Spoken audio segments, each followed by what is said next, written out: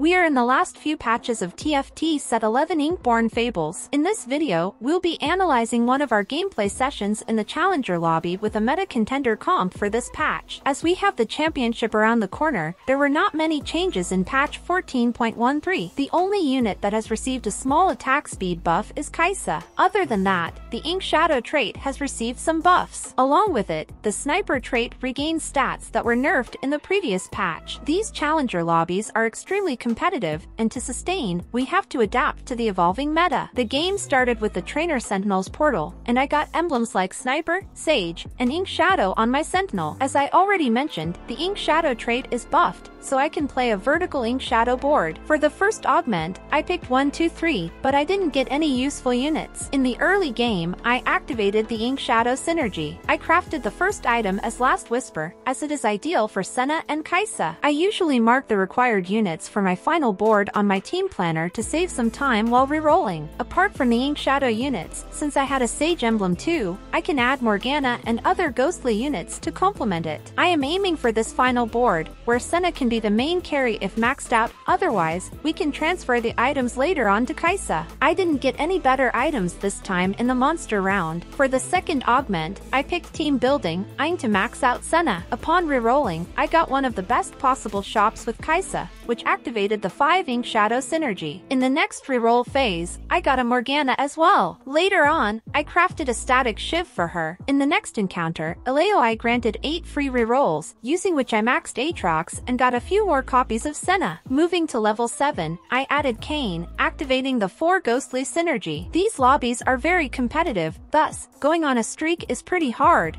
but I am trying to maintain a streak. For the third augment, I opted for Haunted House. I was strong enough to beat most of my opponents. Having a 7-win streak, I moved to level 8. Then I maxed out Senna with the lesser champion duplicators that I got through the second augment. Now, I had to move to level 9 and add Udyr and Volibear to complete my final board. I lost my 8-win streak in a very close encounter against the Sniper Warden comp. Sniper was the other trait that was buffed in this patch. I was waiting for a long time to complete the items for Senna with an Infinity Edge, which I finally made. I faced tough opponents, including an 8 Duelists comp and other dominating comps like Sniper Warden and Bruiser Reaper. I lost one more round against the Sniper Warden opponent, but I still got into the top 4. From the 5 to 4 carousel, I picked Udyr. Quickly, I moved to level 9 and activated the 7 Inkshadow synergy. Regarding the tattoo items, these are the best fit units for them. For ideal itemization, check out these strategies. For our main carry Senna, another potential carry Kaisa, tank on either Aatrox, Shin, Volibear, or Aleoi, and excess item holders such as Udyr and Morgana. And as mentioned earlier, tattoo items can be used accordingly. The 8 Duelist comp player was completely dominating. I lost one more close encounter against the Sniper comp. I must 2-star my Udyr to counter the Ashe, which I managed in the next brief reroll. Positioning and flexibility are key in the final stages. Upon strategically positioning Udyr, I managed to beat both of my opponents and got the top 1 position. This comp gave me a comfortable top 1 in this Challenger lobby. We will be posting the analysis of the other meta Sniper Warden comp in the Challenger lobby in the next video. That brings us to the end of this video. Hope you learned something new, and do try it out and let us know in the comments. For more gameplay analysis, subscribe to our channel, Item Swap.